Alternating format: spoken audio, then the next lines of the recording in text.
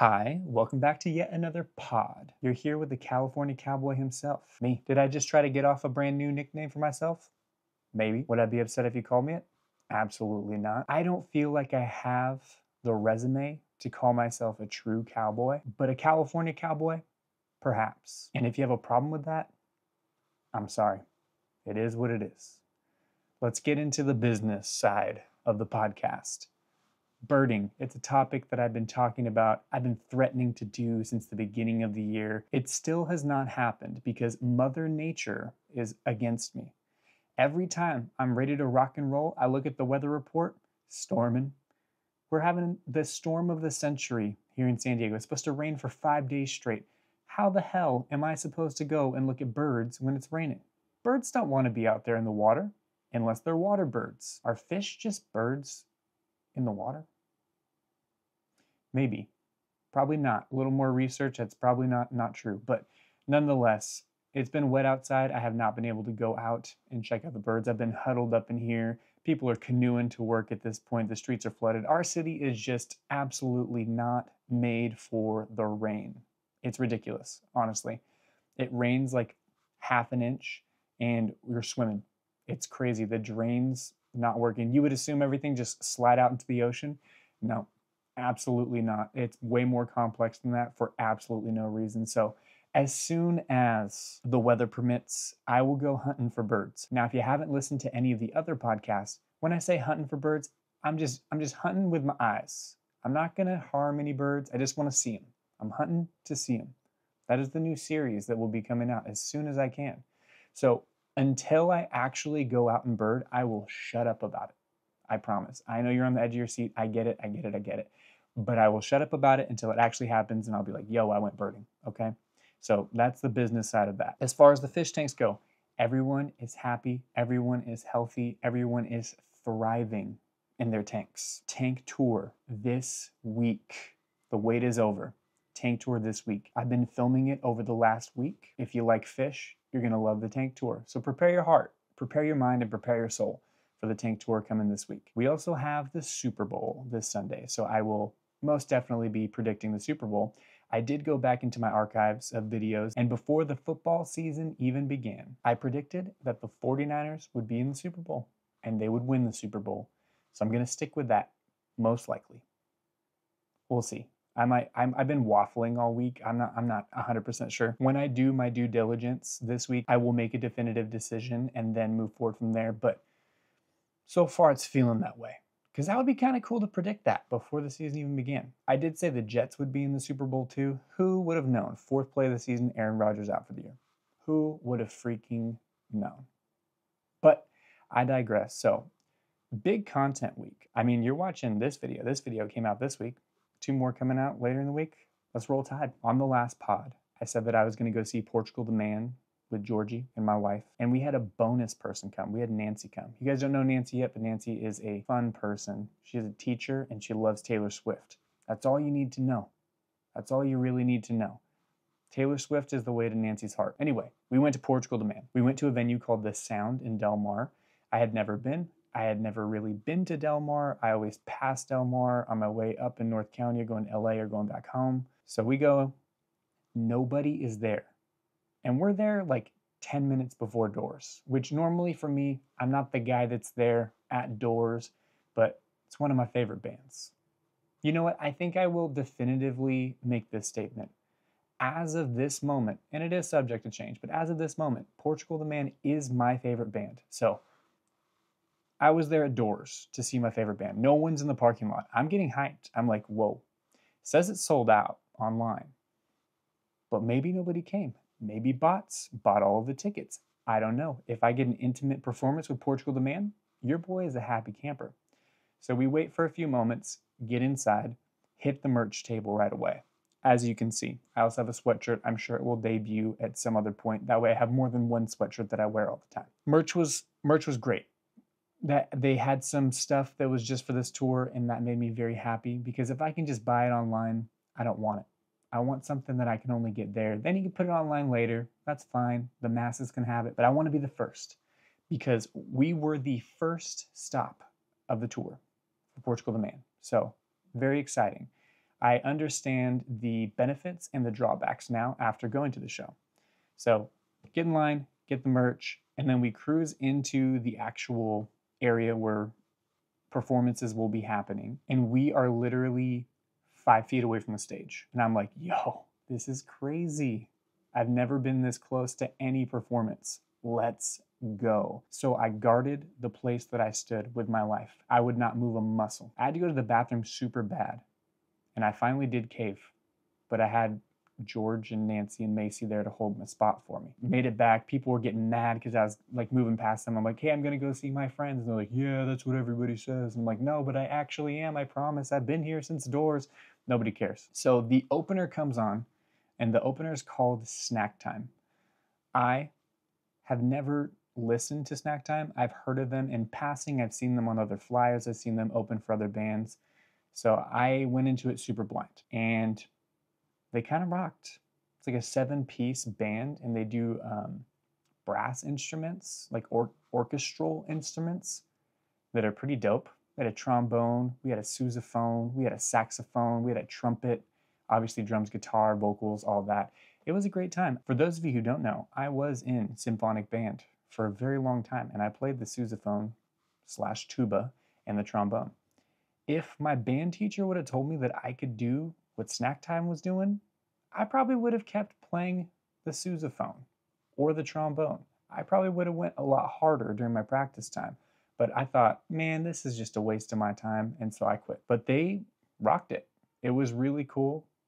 It was a fantastic time. Initially, listening to their music and knowing what Portugal the Man's music sounds like, I was like, these are very different things. So I don't quite understand why they're the opener. They were good. They had a good time, great energy, all that. But I didn't quite understand. And for me, I don't know about you, but for me, I feel like if there's an opener for any band that you like, the opener has a job. They've got to win me over as the fan. I don't know them. I don't care about them because I don't know them. And so their job is to win me over, get me hyped, get me primed, get me ready for the band that I'm there to see. And I feel like Snack Time won me over. Second song, I was won over. I was all in. I was dancing. I was vibing. It was a great time. I think that Snack Time was a fantastic opener. And as the show progressed, I realized why they are touring with Portugal the Man. Because once their set was done, Portugal the Man comes out and Snack Time comes back. And then Snack Time essentially performed the entire set with Portugal the Man. So they did a full set of their own, which was great, good time. And then they played for the whole set of Portugal the Man. And they added such a fantastic element to it. I have so much respect for everyone in that band. You should check out Snack Time. They're a good time, real good time. But I have so much respect because they essentially played like a 3-hour show, and they had great energy the entire time. They didn't seem fatigued. They were doing it. They were killing it. They were the MVPs of the night. So getting into Portugal the Man, like I said last time, I was curious to see what kind of folks were going to be there. And I can't really put my finger on one specific type of person that was there. It was all kinds of different people, different age, different backgrounds, everything. It was a melting pot for sure. And so I did enjoy that. There were some people that were there in the area that we were that I was not a fan of. And I'm going to be honest, they frustrated me.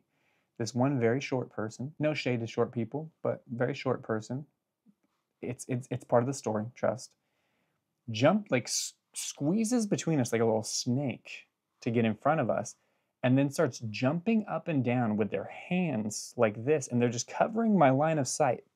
And I was like, yo, I get that we both paid for the show, but you were jumping up and down behind me, bouncing into my back, and that's fine. That's to be expected with general admission. But you should have just stayed back there. You can kind of creep between. Like I am that tall person that everyone's frustrated with at shows, but I've earned that right as a human being because when I was a kid, I couldn't see anything. Couldn't see anything. So I willed myself to grow so that I could see at concerts and different events. So that happened for a little while, and then her friends were like, hey, you're kind of being a lot, so maybe come back and be with the friend group. So she did, and thank the Lord for that. Then We had this group of people, the group of people that's at every concert, that just is a little too inebriated or a little too hyped on certain substances that were just going ham. Between every song, this one man would scream profanities at the band and tell them that he hated the music that they were playing, which I can understand if you are not a fan of the newer songs, which is what they were performing. They were performing the newer albums mostly, which makes sense because they're touring for them. But this man is just screaming between songs. Then he all of a sudden is swing dancing like 1930s, 1920s. I don't even know what year it was when they were flipping people around and swinging and all this crazy stuff. He's swing dancing with his girl and she's bouncing into me. And I'm like, dude, I understand, you're gonna rub elbows with some people, you're gonna bump into people, you're at the show, you're having a good time. But to be essentially body slamming me every 5 minutes, I almost lost it. I almost lost it. But I held my composure. I had a moment to myself. I closed my eyes and I said, you know what? I can either be really frustrated by all these different things that are happening around me, or I can be grateful that I am here and I am seeing my favorite band and I am 5 feet away from them performing. So once I centered myself, I blocked out all the noise. It was like noise canceling moment, pure serenity. And I just dove fully in and had a great time. As far as the set list goes, like I said, it was newer songs, which I'm a fan of, so I don't have complaints there. I can understand people who feel otherwise. You could definitely tell it was the first show of the tour. There were some flubs here and there, but I like that myself. I feel like if I wanted to listen to the album and it be exactly perfect and exactly how it was recorded, then I would play it in my car. But I'm going to the show to see them. I'm going to the show to see some personality, to see some mistakes and to see how they handle mistakes and have a good time and just have fun. And so I enjoy that kind of stuff, but I can understand why other people are like, I didn't really like that. I feel like this could have been better. I think that the show is just going to continue to be good as they tweak it and as time goes on. I enjoyed it. The venue itself, good time, really small venue. I did like that they're at a small venue. For sure was the smallest venue that I've seen them at. It was good. I would give the overall experience 8 out of 10.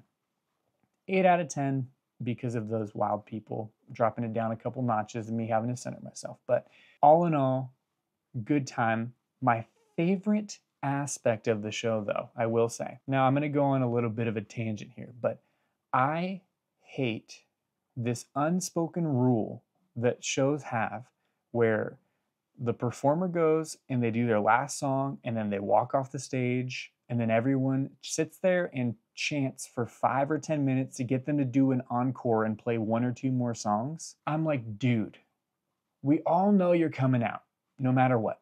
We all know you're coming out. Just play the damn songs and let's make that the finale and let's go home. Let's not waste 5 to 10 minutes. Let's just get this done.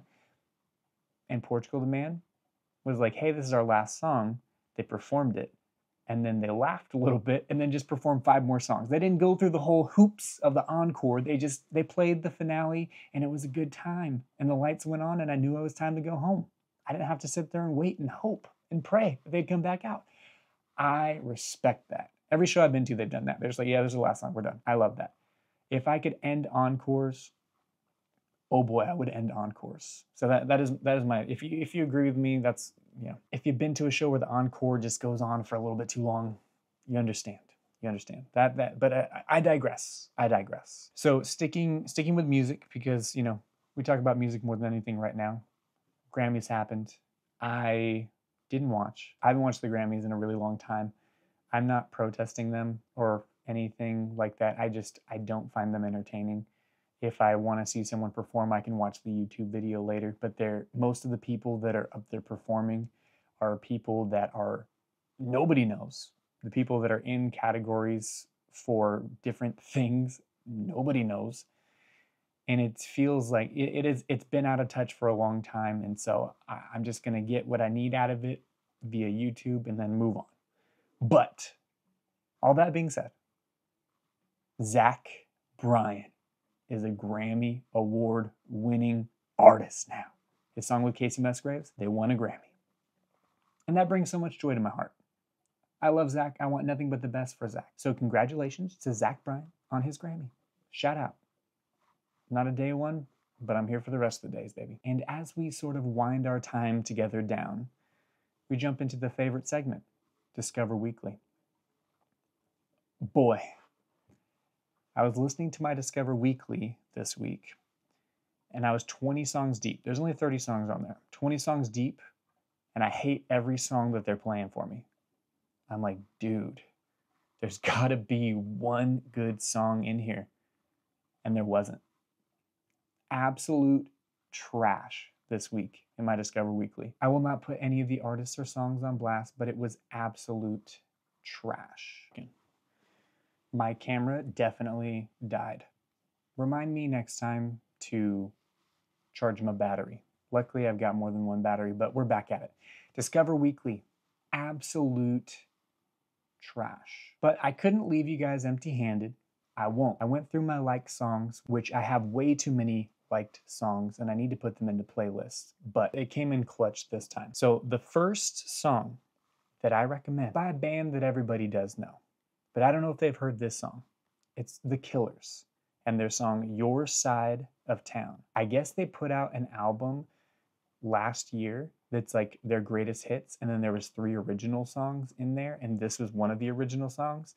It has a sound that reminds me of Daft Punk, and I am all about it. Daft Punk and The Killers, not two things you would put together, but this song, magical, great time. If you just want to have it on in the back of a party, it's game over. Another song I'll throw your way is Only You by Travis Stacy. Travis Stacy doesn't have a bunch of music out, but this song, banger. I don't want to even describe the song. I want you to experience it for yourself. Go check out Only You, Travis Stacy. It is a great time. You will not regret it. I listened to his other songs that he has. They're not for me, but this one is for me. And if this is the only song that I ever like by him, I am very pleased. And I need nothing more. And my final recommendation, a song that actually just came out recently, Secret Place by Tommy Newport. If you do not know about Tommy Newport, you know how I feel about Zach Bryan? That's how I feel about Tommy Newport. Tommy Newport is a stud. His music is so good. Much different than Zach Bryan. His music is more poppy for sure and has just great grooves. I would highly recommend checking out Tommy Newport. I don't think that the man has missed yet. He has a few albums out. He's got some EPs out, lots of singles. Highly recommend Tommy Newport. I'm going to be making a video just about the man. That's how devoted I am. But his single that just came out, Secret Place, chef's freaking kiss. It has been on repeat in my household. It has been on repeat at work. Anyone who will listen, I'll talk to him about Tommy Newport. So if you haven't checked out Tommy Newport, check him out. He actually just did a feature on 21 Savage's new album, which also check out 21 Savage's album if you haven't. It is a great time. I really like it. I realize I haven't really talked about hip hop on here. I love hip hop. That's how I cut my teeth, was with hip hop. Then I found out about indie and rock and all this other stuff, but cut my teeth on hip hop. 21 Savage's newest album is so laid back. It is very J. Cole-esque as far as the tone goes. Would recommend, but Tommy Newport is featured on a song, and it is fantastic. I think we're gonna call it there. Thank you so much for listening. If you did make it to the end of the video, shout out to you. All the gold stars are yours. I appreciate your time. I appreciate every single one of you who supports me and continues to support me. If you have any song recommendations, things that you think I would enjoy or other people on the channel would enjoy, throw them down in the comments. I just want this to be, a community where we exchange things that we love. Hopefully I survive this storm that's happening and I don't get washed away. So if I never make another video again, you know that I had to jump into Noah's Ark and move on. But until next time.